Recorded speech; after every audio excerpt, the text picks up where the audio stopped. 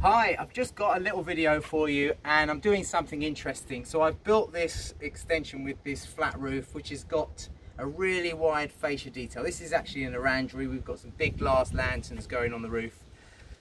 And quite often with the build up of the structure, with the parapet to get all the water and insulation and the falls, you end up with a wide fascia. So what we tend to do, it's like a Victorian detail, is we start by layering up the fascia and ending up with a cove at the very top. It's absolutely beautiful. So the material that you can see here is MDF. Now straight away you're thinking MDF outside, that's fatal, but this material is called Tricoya Extreme and it is indestructible. They say you could submerge it in water for 25 years and it will still have its dimensional section size, which is pretty good. So painted, it's good for 50 years, which is really the equivalent of most timbers, including hardwood and softwood, if they're not maintained. But you maintain that and it will give you a lifetime of service. So the material itself, it looks exactly the same. It molds really nicely. It's no more dense. And I've actually made plant boxes with this before, filled them with soil and watered that like crazy. And they are still perfect. They've been there outside my house where I'm living for about 7 years. Now, cutting this stuff is no different from any other way of cutting it and joining it. So we've got a little bit of a technique we've got going on here. We've got it molded in one piece, so this little cock bead at the bottom.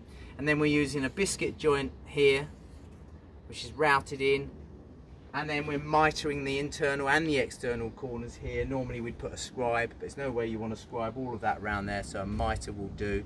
We're using a really good PU glue, exterior glue, and I'm going to show you how I cut these mitres and they're all perfect. So if I just show you an open mitre here, so I'll just get my mate to come round and try to put this on shot. So there's a typical mitre there. So you can see this is a glulam beam, the whole frame's glulam. We've got this OSB parapet here which runs up and contains all of the roof. And now we're running around with the first layer, which is mitered. And anyone who does a lot of work with timber, you know, trying to mitre this is particularly difficult. There's so many ways of doing it. First of all my chop saws won't get that. That's about 400. They won't get that. So I'm using a battery circular saw and a very simple jig, which I'll show you. I'm going to put a cut on. I'm going to show you how easy it is. It's very, very simple. There's nothing to it. So follow me.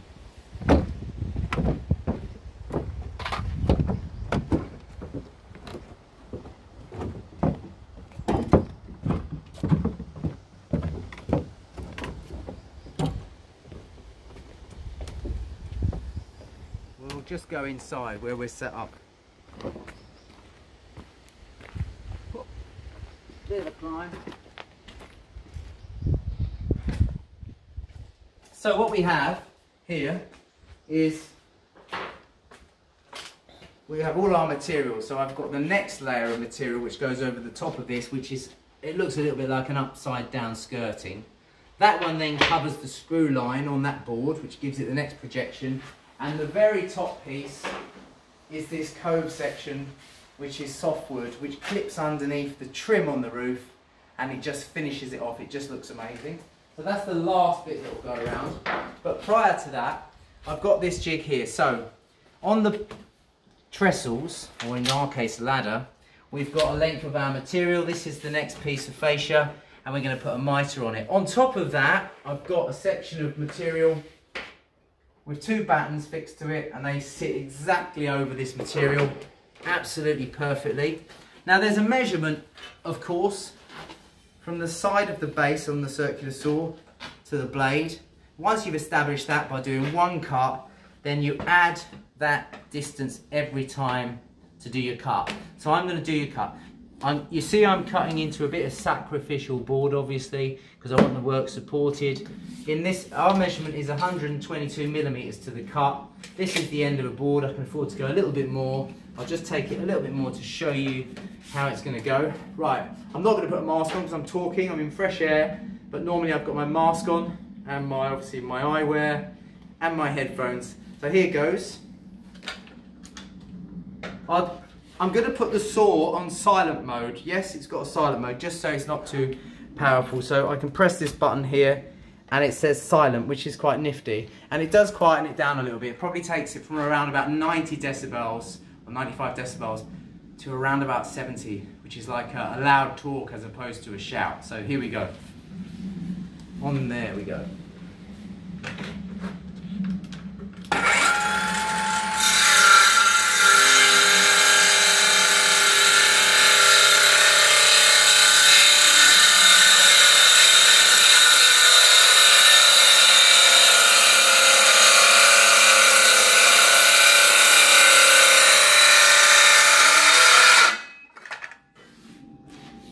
So there we have it. You've got a really straight flat mitre. Now, those carpenters out there watching this would be thinking, I'll be using my rail saw for that. And yes, I've got different rail saws. However, if you use a rail saw at 45 degrees, some of the rail saws, as you may have seen in the Skill Builder rail saw roundup, have actually got a small device or a tab which clips into the rail. I know the Mitre does that, and it stops it from tipping out. But my Festool one is prone to slipping out. So when you've got it on there, the weight, it wants to pull out of the rail, and sometimes that gives you a bit of vibration and a nasty cut.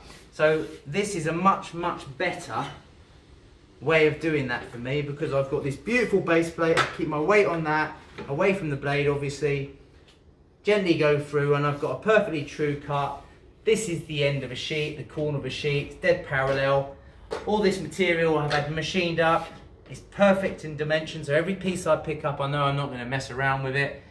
And then the final piece for this board will be biscuiting the other end. So I use a router instead of a biscuit jointer, and it's basically, I'll put a continuous groove in for 3 biscuits. The PU glue will completely fill that up. And all I do is I line the back of the router with the bottom and the top of the router with the top, and that gives me just the right amount of groove. I can squeeze about 3 or 4 biscuits in there. I prefer a biscuit joint to anything. It stops me having to cleat it behind and put face fixings through there like screws which need to hold it back. And so we'll just do that as well now.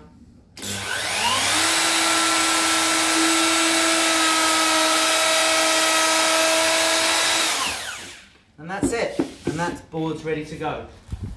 So we're going to get on now, fix the rest of this, and see you soon.